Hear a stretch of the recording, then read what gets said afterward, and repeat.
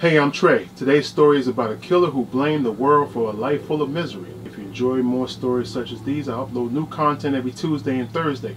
Also, please leave your comments, suggestions, or questions in the comment section because I'm always interested in your input. You help with the channel. Well, if you're ready, let's get started.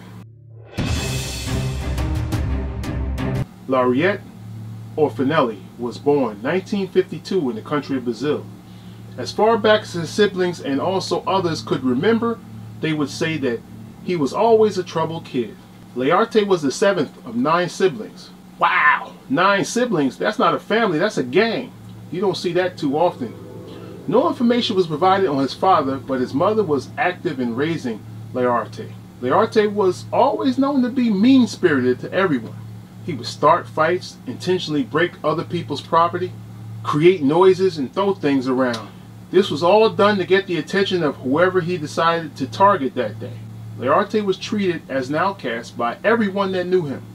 His neighbors disliked him because he intentionally would create loud and obscene noises in order to disturb them often. To punish Lauriette for disturbing his neighbors or harming his siblings, his mother would tie his arms with strips of clothing to heavy table legs or a bedpost to immobilize him. Wait a minute. She ties her own child up like a hostage? This family is completely defective.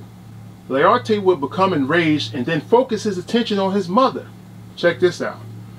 To pay her back, he would sneak and chuck bricks at her, striking her several times. Wait a minute. So he throws bricks and hits his own mama with them. This is not a kid, this is a rabid animal. When he would attend school, he kept an evil disposition and wouldn't speak to anyone. This caused him to be isolated by all his classmates. To Lauriette, attending school was synonymous with resentment, so naturally he did poorly academically. So when he finally reached the 3rd grade, he decided to take it upon himself and drop out of school. Hold on a minute. To do what exactly? To get a job selling lemonade so he can afford to live in his treehouse? During all of this free time out of school, Lauriette started drinking alcohol heavily. It was at this time his mother decided to send him to a psychiatric hospital for help. A lot of these psychiatric hospitals had limited budgets, so Lauriette, much like many others, were released from their care prematurely. Eventually, he became a frequent household name with the juvenile correctional facility for being a habitual offender. As an adult, Lauriette became a homeless drifter that earned a living as a shoe shiner. I guess that's about as good as it's going to get when you drop out of school in the 3rd grade. A well-known serial killer by the name of Francisco DeMarco recently terrorized the city of Sao Paulo. This was in the late 1980s and early 1990s. Francisco was reported to have murdered and raped several small children. Francisco DeMarco had been apprehended by the authorities, but the city was still recovering from many affected families and children.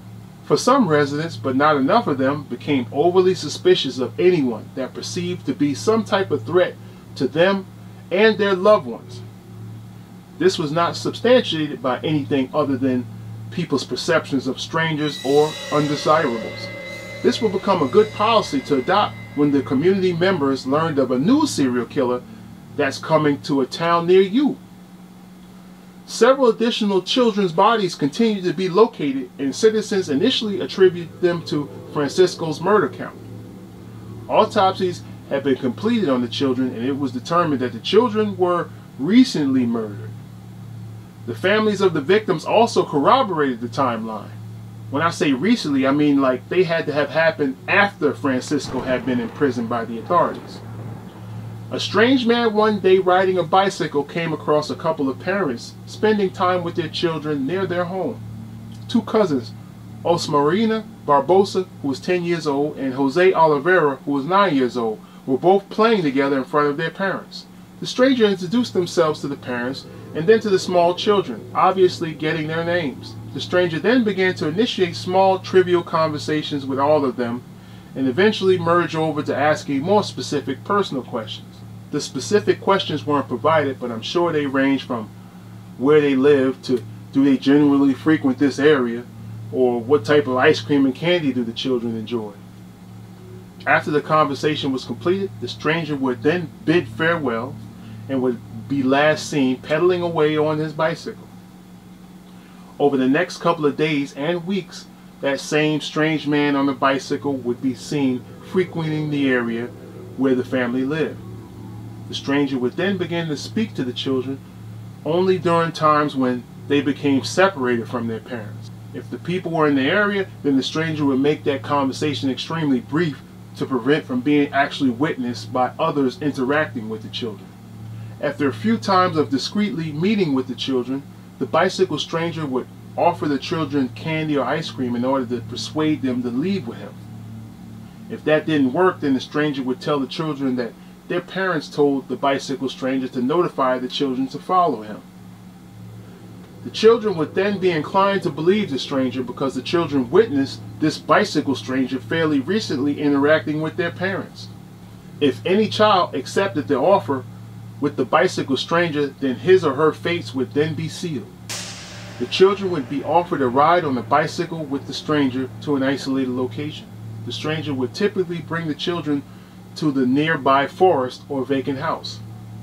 In this particular case involving the two juvenile cousins, they were taken to an isolated sugarcane field. The stranger would commence to forcibly removing the female child's clothing, then rape the child. In the meantime, the cousin, Jose Oliveira, remained petrified with fear because the stranger threatened to kill him should he attempt to flee or intervene. After the stranger was finished with the rape of Osmarina Barbarossa, he would then move on to the torture phase of the abduction. The stranger would improvise with his method of torture. He would take his time and either beat the child to death with sticks, stones, pipes, or bricks. Osmarina was killed by the bludgeoning and Jose was strangled to death. As a final sign of disrespect, the stranger would desecrate each one of the children's bodies by not trying to conceal the body or the items that they used to kill the child. The killer would stage the body so it would be left out in the open, naked, alongside with all the other instruments that were used to murder that child. This became the killer's modus operandi.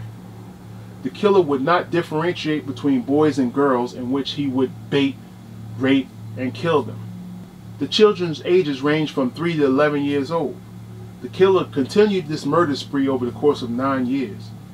In most cases, the police were left with no clues and very little witnesses. Initially, the police didn't have enough evidence to believe that the killings were done by one person. It wasn't until 1998 when the killer attempted to abduct 2 children.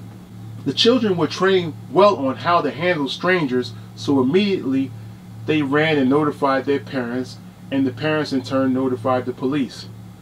After this foiled abduction, the police then believed that it was possible that a serial killer could be involved with all of the murdered children.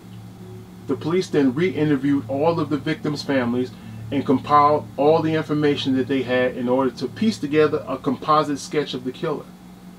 The authorities reached out to the media for assistance, and the sketch was disseminated throughout the city. January 2000, Lararte or Finelli, who continued to be a homeless transient, was seen by other residents at a homeless shelter nearby. He would then go to the local gas station in order to beg for money and or do odd jobs in order to earn cash. The police were immediately notified of his whereabouts, and they responded, and he was arrested. During the initial body search of Lararte, a notebook that turned out to be a journal was found in his possession that had the dates and locations of his whereabouts over the course of several years.